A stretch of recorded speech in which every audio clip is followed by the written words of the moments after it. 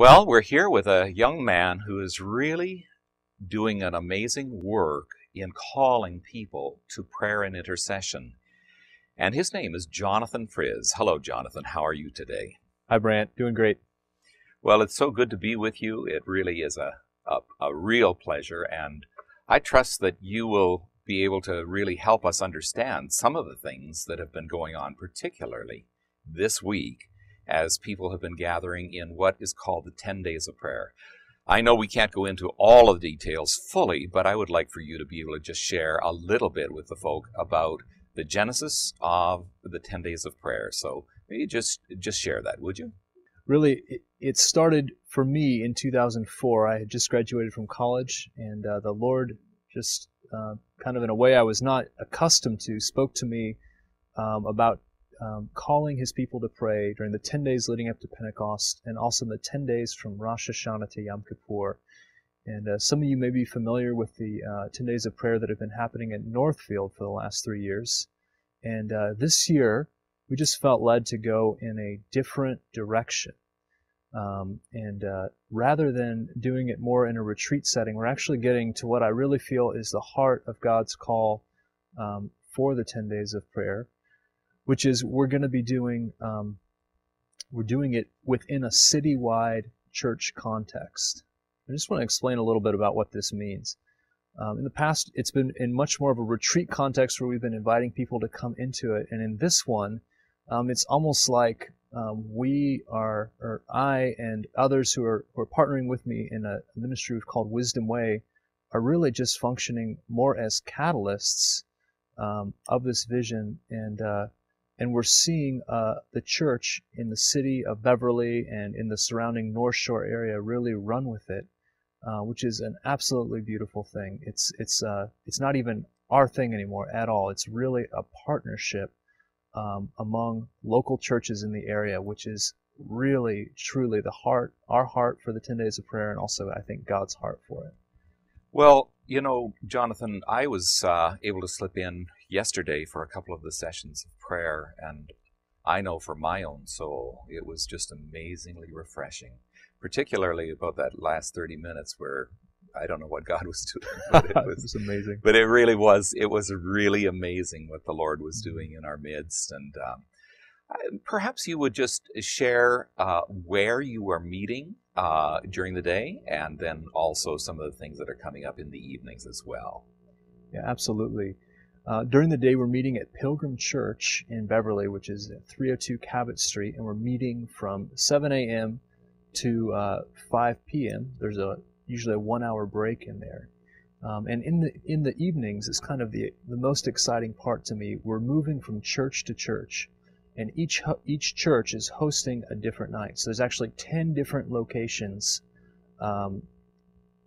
where a meeting is being hosted by 10 different congregations, and then people from the other churches are coming to each of these gatherings. So you have a real mix of all the churches, or not all of, but many of the churches in the area coming together and doing this even in 10 separate locations. Well, I know that God is really meeting you and the other pastors in the area and many other intercessors as well who have been really carrying this vision forward. Perhaps, Jonathan, we could just take a few minutes and invite the people who are watching with us here on the internet that you would take and you would use this as an opportunity to be able to join us in prayer. And Jonathan, I'm going to ask if you would just begin and lead us, and then I'll interact with you as well. Father, we're just so grateful, Lord, just for the work that you're doing, Lord. You are creating partnerships, Lord, here on the North Shore, and your people are truly doing what you've asked us to do, Lord.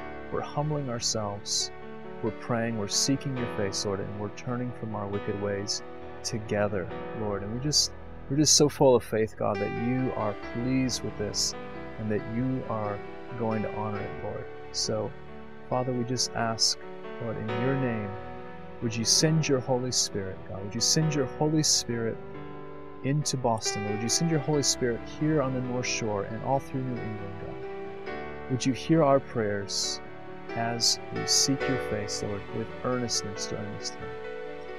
And Father, we do just ask and I'm going to ask the folk who are watching just to, instead of just watching, just join us.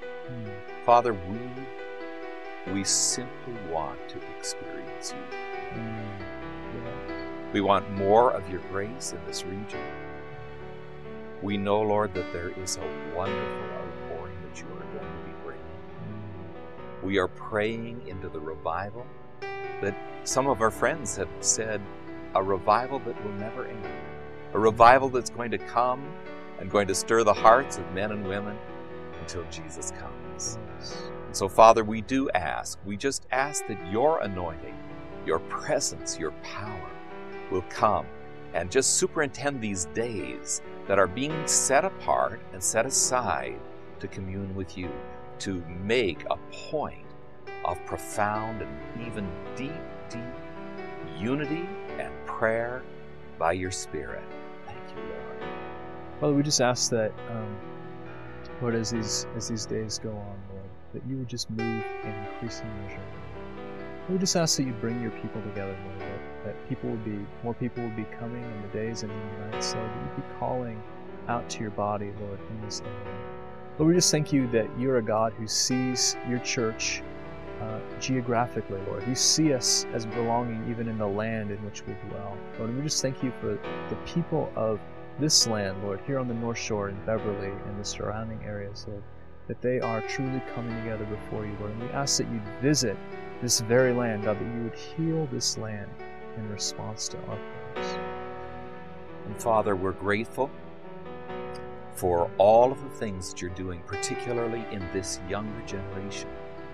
We ask, Lord, that you would cause a deep stirring among the young people, a real fire of revival. Lord, I am reminded so many times of how that you have worked with people who are young to actually set ablaze the power of God in revival. From Evan Roberts as about a 23-year-old young man to others who could be looked at, even those who walked with you, Jesus, on the earth. They set the whole region on its head. And Lord, we just pray that that will happen in a refreshing way here in our area as well. Brandt, if it's all right, I'd just like to share just a little bit more about something that's really on my heart is just the way that these pastors have partnered together to do this. I just want to emphasize it's been such a beautiful journey. It's happened relationally as we've just built friendships with one another. There's just been an increasing level of trust as we've shared life together, just meeting once a month. And I just feel like it's so significant what's happened where they are really taking the ownership of this 10-day prayer gathering. It really is something that corporately we're doing. And I just think it's so appropriate. It's true that I personally and Wisdom Way, the group that I'm a part of, that we carry a burden for 10 days of prayer. But it's also true that we don't carry that burden for ourselves. We carry that burden in order to share it with others so that they can really run with it, that we find our completion in one another. And likewise, they have things that they're carrying that we need desperately. So I just feel like it's such a beautiful example of the body of Christ working together, where each part is supplying the grace that it's been given from above, and each part is receiving grace from one another. And this is just a beautiful example of what I'd love to see more and more all throughout New England and really around the world. Well, just very quickly, Jonathan, because our time is limited, tell us the website where people can go to get the information to find out where these events are happening. Absolutely. The website is www.10daysnorthshore.com. Okay, you got it. And we just know that God is working in all of our hearts. He's building our friendships. He's building our relationships. And He is building the kingdom of God. Till next time, this is Brandt Gillespie and Jonathan Friz signing off. God bless you.